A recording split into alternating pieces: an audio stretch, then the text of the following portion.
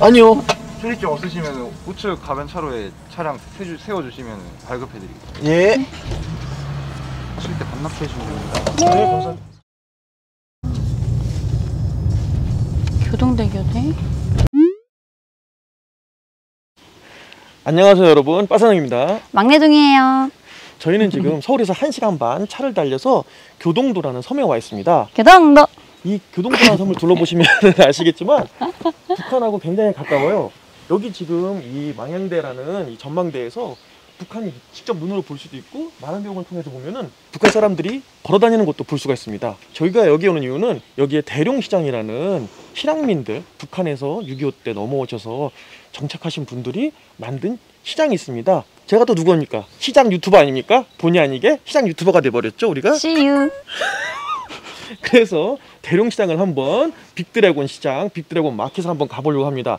그 전에 잠깐 교동도에 설명을 해드리면은 이 교동도는 북한하고 굉장히 가깝다 보니 6.25 때 저쪽 연백지역, 황해도 연백지역의 사람들이 건너와서 공산당을 피해 건너와서 정착하게 된 섬입니다.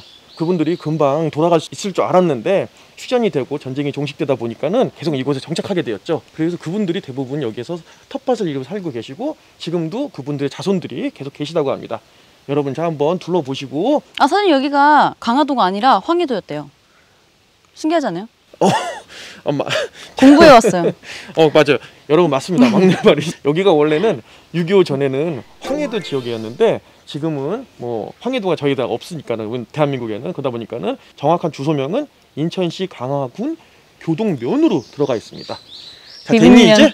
비빔면. 이거 하려고 물어본 거지 지금. 여러분 자 각설하고 자 그러면은 불러보시고 대룡시장으로 이동하겠습니다. 이동. 이동.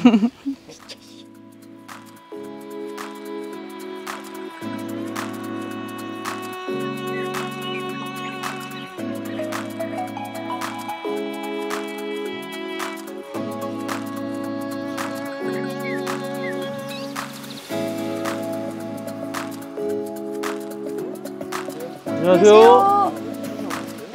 예, 개인 유튜버 채널이에요. 예. 저희 커피 아메리카노 2잔 부탁드립니다. 네. 블로그에도 많이 나와 계시더라고요, 사장님. 그래요? 예. 우리 카페도 촬영 좀 하시지. 구독자 여러분, 저희 카페 사장님은 블로그에 나온 대로라면은 가수시십니다. 맞으시죠? 맞아요, 가수예요. 네, 가수십니다. 타이틀곡은요? 당연히 유명 가수인데. 아니 무명 가수는 게 어디 있어요? 노래는 타이틀곡인데. 있는데. 오 기타. 그러는데 이제 판을 안 냈죠. 판 안 내시고요. 네, 판을 안 냈어요. 아, 근데 올 가을에 좀 나와요 이제. 판이요? 네, CD가 나오는 거죠. CD가요? 네. 우와. 앨범이 나오시는 거네요? 앨범 나오는 거죠. 제목은 어떻게 됩니까? 제목은 찔레꽃. 찔레꽃이요? 와. 네, 타이틀곡이 찔레꽃이거든요. 예, 잠깐 한 소절 들려주실 수 있으세요? 그럴까요? 예. 참고로 저희 이 카페 사장님의 제가 듣기로는 부모님께서 실향민이시라고. 할아버지 할머니가 싫은. 아 할아버지 할머니가 죄송합니다. 잘못된 정보 갖고 왔네요. 시장이고 네. 내려와서 우리 아버지 어머니를 낳으셨죠. 그래서 아 그 도시에서 32년 가수 생활하다가 이제 내려왔죠. 재작년에 와이프가 암에 걸려가지고선 좋은 공기를 마셔야 된다 그래가지고서 이제 시골로 고향으로 내려온 거죠. 다 하고. 네. 그럼 찔레꽃 한 번만 예. 자 여러분 구독자 여러분 콘서트입니다. 우리 사장님 성함이 어떻게 되시죠? 가수 이름은 안민수예요. 안민수시요? 안민수. 예, 안민수 가수님의 찔레꽃 미리 출시 전에 들어보겠습니다.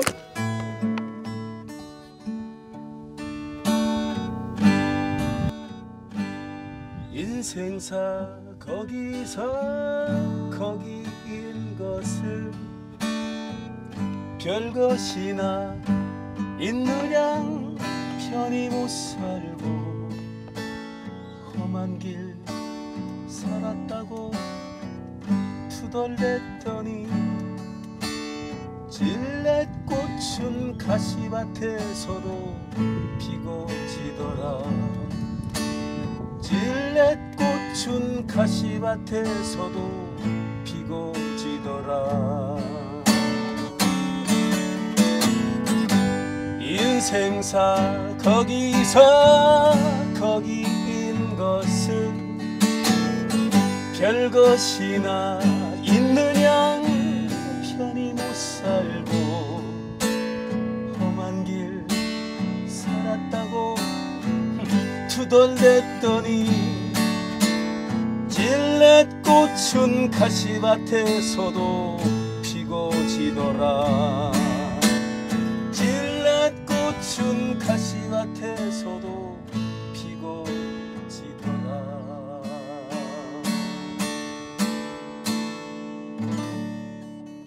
우와. 와. 1절만 한 거예요. 노래 너무 좋네요. 근데 찔레꽃 진짜. 이게 목 좀 풀고 해야 되는데 키도 두 키 나지고 지금 아니. 맛만 보여줬습니다. 예. 다큐멘터리에 노래하는 게 나와가지고 그 보고 사람들이 어마어마하게 많이 찾아왔어요 사실은. 그래서 이번에 그 OBS에서 다큐 인생 아마 제가 1시간짜리 저만 하는 거거든요. 제가 아마 촬영에 들어갈 것 같아요. 올해 안에. 오. 저기 가수 안민수로 나가는 거예요? 아니면? 그렇죠. 귀천 이제 귀양. 귀양. 귀양. 그럼 사연이 이제 이렇게 쫙 나오는 거죠. 곧 OBS에 올라온다고. 그러니까 아직 안 했지만 될 확률이 크대요. 예. 채택이. 자, 구독자 여러분 보셨죠? 교동도에 오셔서 대룡시장만 가지 마시고 여기 망향대 오시면은 우리 가수 안민수님께서 운영하시는 망향카페에서 커피도 드시고 노래도 듣고 노래를 정말 좋아하십니다. 아유, 들어보세요. 우리 오셔서 빠장 사장님 엄청 말씀이 좋게 잘하시네. 오늘 감사합니다. 오늘 정말 네, 나와주셔서. 네. 인생사 거기서 거기인 것은 별것이나 있느냐 편히 못 살고 험한 길 살았다고 투덜댔더니 질렛꽃은 가시밭에서도 피고 지더라. 질렛꽃은 가시밭에서도 피고 지더라.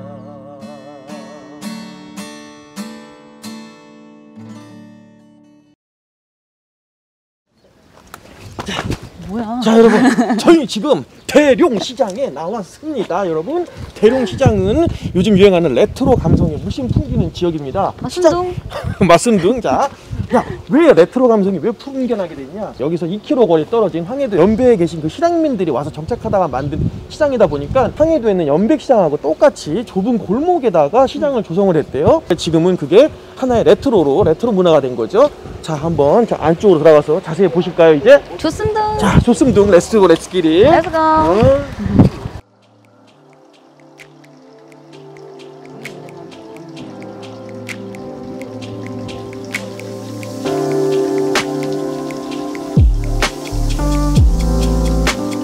갈치새끼를 원래 풀치라고 그래요? 더 가능한 거는 실갈치라고 하는데 네. 풀치라고 나는 예. 풀치라고. 먹어봐도. 예, 드셔보세요. 이거는 말린 거예요? 저희 다 말린 거 팔고요. 예, 비름 맛있기 때문에 그냥 묻혔는데 사실 볶아 드셔도 맛있고 조림하셔도 맛있고. 진짜 맛있다. 양념은 근데 제가 그건 고추장 양념 한 거고요. 기호에 맞게 양념 하시면 돼요. 이거 잡는 철에만 잡아요. 그래서 많이 못 보셨을 거예요. 예. 진짜 맛있다. 맛있네요. 여기. 이게 풀치죠? 예. 맛있어 보이네요. 이거 얼마예요? 10,000원입니다. 이거 한 팩이요? 네. 너 사 빨리. 요리할 줄을 몰라서. 이거 하나만 주세요. 예. 네. 요만하게 가위로 자르세요. 네. 무쳐 드세요. 볶으시면은 맛있어요. 한번 드셔보세요. 무슨 거 아니에요? 드셔보시는 거? 안 들어요? 네, 돈 안 들어요. 이거 시시 한번 드셔보세요. 근데 진짜 맛있더라고요. 맛있어요, 네, 드셔보세요. 10,000원입니다. 네, 감사합니다. 괜찮죠? 드셨으면 사야 되는데. 유명한 사람들이 많이 오셨네요. 미국 버지니아까지 방송 나간 거예요. 여기가 그 명물이군요. 이런 방송은 다 있어요. 네, 블로그나 이런 데 보면은 교동시장 찹쌀가베기가 여기군요. 먹어보자. 네. 이거 하나에 어떻게 파세요? 사서 파는데 1,000원씩이요. 서서 파는 5개만 주십시오. 사주십시오. 예. 진짜. 지금 막 보여가지고 뜨뜻하네요. 굉장히. 냄새가 죽인다. 잘 먹겠습니다. 얼마씩이요? 진짜 부드럽다. 감사합니다. 막 드실 거죠? 네. 5,000원입니다. 진짜 부드럽다. 감사합니다. 찹쌀로 만들어가지고. 자, 어떻게 먹는지 봤지? 서서 먹는 거야 이거는. 서서 파시고? 서서 파지고 서서 먹는 그 찹쌀가베기. 진짜 맛있습니다, 여러분. 입담이 좋으셔. 되게 보니까. 맛있네요, 진짜로 가베기가. 더 먹고 싶다. 진짜 맛있다. 최고예요. 예, 땡입니다. 잘 먹었습니다. 잘 먹었습니다. 닫았다. 두개 9,000원. 아, 두 개에서요? 하나씩 하셔도 되고. 소면은 잔치국수, 네. 중면은 비빔국수하고 골뱅이 사리하고 짜장면. 이게 쫄깃한가 봐요. 아니 여기서 쫄깃하고 그렇죠, 그렇죠. 우리나라 3대 국수가 예산, 구포, 구룡포 3대 국수의 그 특징이 바람에 숨을 거는 숙성식. 아, 전통 방식으로 그냥. 예. 하나씩 주십시오, 그 사장님. 예. 네네. 먹어봐야죠. 또 왔으면 또 이거. 이거 선식도 한번 드셔보세요. 이거는 마산식인데요. 마가 위하고 장에 좋은 것이에요. 네. 요거 찬물에 타서 드리는데 댁에서는 우유에 타서 드시고요. 이게 뭐냐면 네. 그 앞에 여기 다 들어갔어요. 7개가 들어갔는데 보통 선식이나 미숫가루에는 요 유창 단백질이 안 들어가요. 네. 근데 저희는 요걸 넣었기 때문에 한 끼 식사가 되세요. 시리얼 넣어서 드시고 고소한 거는 고소하네, 진짜. 네, 귀리의 고소함. 그래서 요 한 병에 요 마가 4뿌리 5뿌리 정도 들어가요. 그래서 그냥 또 귀가 얇아가지고. 네. 우와, 감사합니다.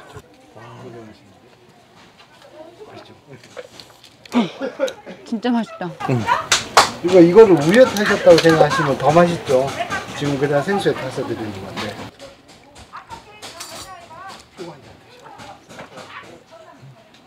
진짜 맛있다. 근데 요즘은 코로나 때문에 여기 와서 사시는 것보다 택배로 더 많이 나가서 여기 제 전화번호세요. 아. 자, 구독자 여러분 보셨죠? 위하고 장에 좋은 블랙 마선식. 이곳에는 7가지의 각종 곡물이 같이 가려 있어서 위하고 장이 좋다는 주인 사장님 말씀이십니다. 꼭 여기 전화번호 있으니까 택배 가능. 언제든지 전화 주세요. 네. 저는 하나 사겠습니다. 아, 네. 네. 너무 내 스타일이었어요, 진짜. 바로 샀어요, 사장님 이 진짜. 스타일 아니니? 아, 제 스타일이죠, 당연하죠. 사장님도 내 스타일, 그리고 이거 선식도 내 스타일. 네, 감사합니다. 예. 감사합니다. 네. 이 순무김치. 네네. 아니 근데 여기 오다 보니까는 다들 순무김치를 파시던데 순무김치가 왜 이렇게 많이 팔아요 여기는요? 아, 여기 지역 상품이에요. 아, 교동도에 무가 맛있나 보죠, 그러니까 그만큼? 여기는 터질이 황토가 돼서 네. 맛있어요. 아, 그래서 그 무로, 그 맛있는 무로 만든 게 순무김치. 네. 그래서 어쩐지 구독자 여러분 오는데 다 순무김치 파는 거예요. 그래서 내가 도대체 왜 이렇게 순무김치를 파나 먹어봐야지 왔으니까. 그럼요. 이거 어떻게 파시나요? 10,000원씩이에요. 10,000원씩. 예예예. 하나만 한번 먹어봐도 될까요 여기서요? 아삭아삭하고 맛있어요. 하나만 더 먹을게요.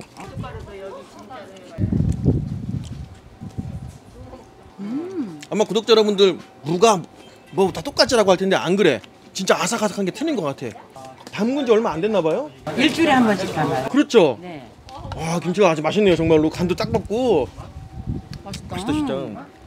통일전망대 그 스텝 여러분이 오셔가지고 다 스무로 깎아서 맛을 봐도 다른 지역보다 여기 교동도 거가 더 무가 딱딱하고 달고 맛있다고 그랬어요. 잘 들으셨죠? 딱딱하고 달고 맛있습니다 정말. 진짜. 정말 교동도 순무김치. 여러분들 꼭 오시면은 속초에서 자랐기 때문에 무가 아주 맛있답니다. 아삭아삭하고 꼭 오셔서 순무김치 한번 꼭 사보세요. 좀 좋습니다. 네. 진짜 맛있다.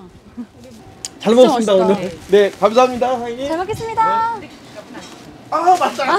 진짜 웃겨. 예, 감사합니다. 예. 나 미쳤다 내가. 진짜 불량 나왔네. 아, 진짜 웃겼다. 와. 자, 여러분, 옛것 그대로 이 좁은 골목에서 판매하는 교동시장, 정말 레트로 감성이 물씬 풍겨납니다. 아쉽게도 유명한 뚱이 차로떡 우리 막내 마시고 엄청 아쉬워하고 있어요. 호떡 진짜 좋아하는데. 예, 호떡같이 생긴 우리 막내는 호떡을 정말 좋아하는데 지금 호떡 가게가 문을 닫아가지고 오늘 하필 쉬는 날이라 먹지 못하고 여기서 촬영을 끝내야 될 것 같습니다. 자, 오늘 보신 대룡시장 어떠세요? 제비도 있고 많은 사람도 있고 좁은 골목 안에 다양한 게 있습니다. 맞아. 오늘 대룡시장에서 저희가 순무, 찹쌀 꽈배기, 선식, 선식, 소면. 소면까지 백양국수 생각나네. 그니까요. 면이라면 다 먹어보는 것 같아. 자, 3대 국수, 구포국수도 샀고 여기 정말 다양하게 많네요. 살거리, 볼거리 너무 많습니다. 돈 두둑히 준비해서 갖고 오시고 오시면은 꼭 오늘 문 닫은 뚱이 찹쌀 차로떡도 꼭 드셔보시길 적극 권장드립니다. 자, 우리는 제비를 보면서 오늘 여기서 좀 마감하겠습니다. 여러분, 구독자 여러분, 다음 시간까지 안녕히 계세요. 안녕. 안녕.